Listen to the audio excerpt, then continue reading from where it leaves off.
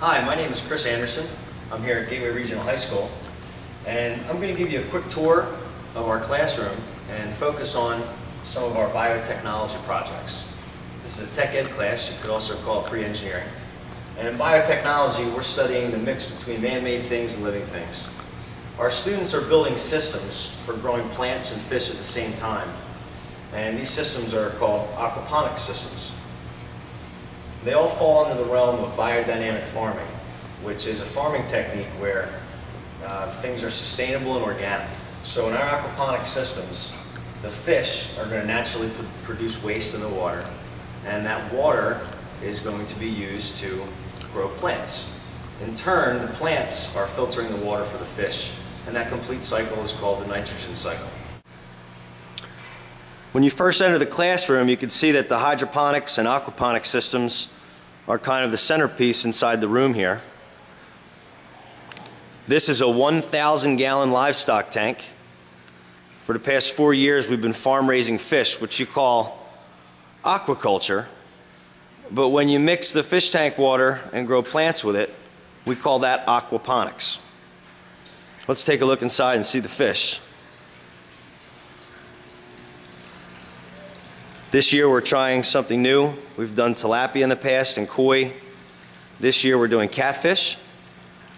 All right, these small fish you can see here that are blending in with the river rock are yellow bullhead catfish. The big albino catfish is a channel cat. And there's another channel cat swimming around back there that's the same size, but also blending in. There she is. Gorgeous. Now the fish tank is going to be full of fish waste all the time. We don't have any carbon filters attached to this.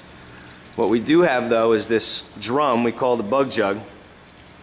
And the bug jug is full of rocks and styrofoam bits and pieces and clay pebbles. Lots of good surface area for denitrifying bacteria to attach themselves to. The denitrifying bacteria breaks down the fish waste in the water and turns it into a consumable form of nitrogen for the plants. Denitrifying bacteria also live in the river rock as old fish food and plant waste decompose down there. Now this 1,000-gallon tank probably has about 950 gallons in it, and that water is on a cycle flowing through these 3 gutters. We call this an NFT system, or nutrient film technique. Water is pumped up from the fish tank to the top of the gutter here, and it flows downhill on a 5-degree angle, passes over all these plant roots a few times a day on a cycle, and then returns back to the fish tank. You can take a look at the light up top.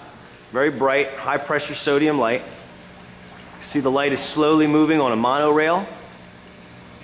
It allows the light to cover over all 8 feet of gutter.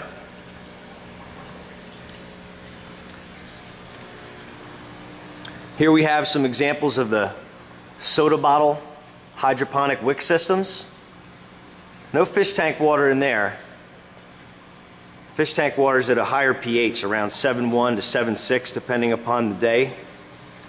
But we drop the pH a little bit of tap water using a lemon. Bring the pH down to a 6.5, and it's perfect for growing a number of other plants. Right here we have some students with basil, butter lettuce.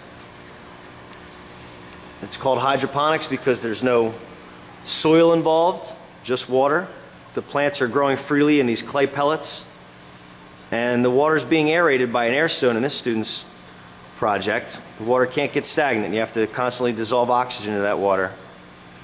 And these other systems have tubes coming out of them to smaller soda bottles, and the students pump those bottles by hand every day and help aerate the water themselves.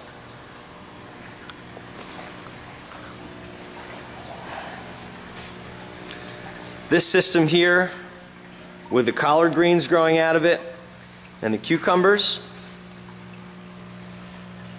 these are also run off fish tank water.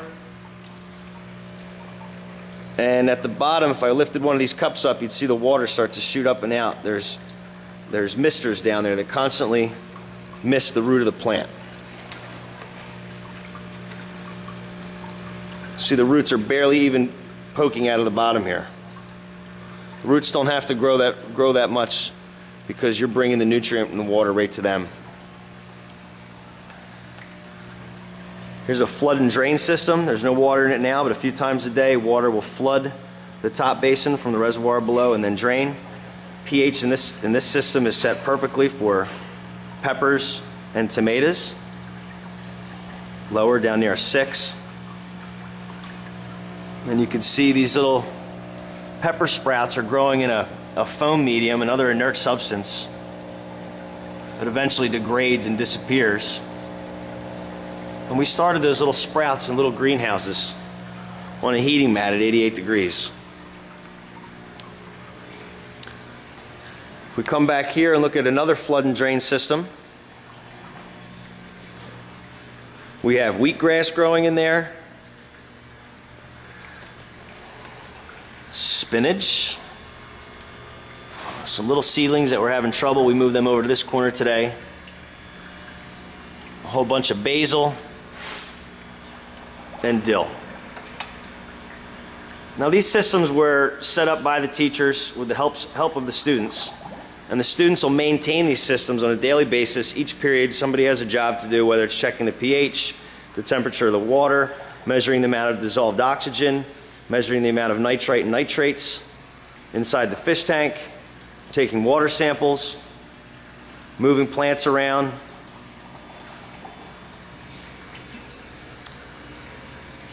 And then the second half of the year, the students have enough knowledge then to design and build their own smaller systems, whether they're hydroponic or aquaponic. And we like to take those and distribute them around the school. Last year we put them in the art teacher's room because the art room is usually strategically placed in a part of the building facing the most sun. And we were able to grow those plants faster in a window than we were in here underneath grow lights. We know the grow lights cost money and electricity. That's why we're starting this new wind turbine project to see if we can at least offset the electricity from one of the lights here with a wind turbine on top of the roof. These are tomato plants. Each one has its own 5-gallon jug it's growing inside of. The roots are just hanging. That water is delivered to them using a drip system.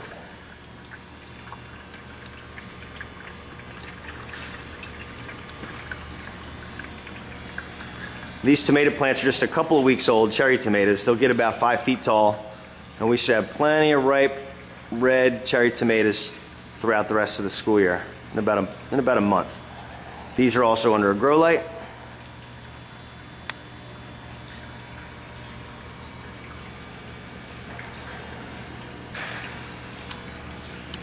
And that's a quick peek at the systems we've set up.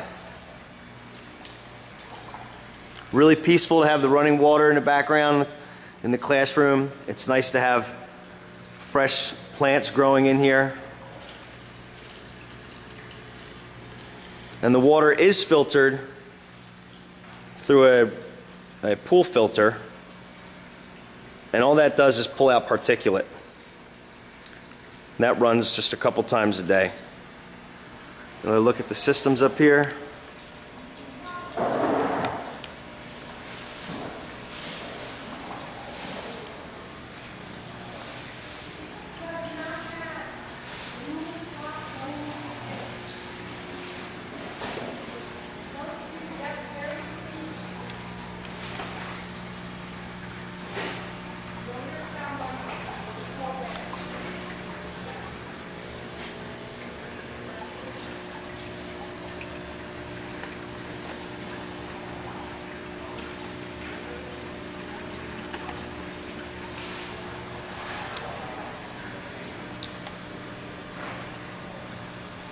And that's about it. If you have questions, please comment.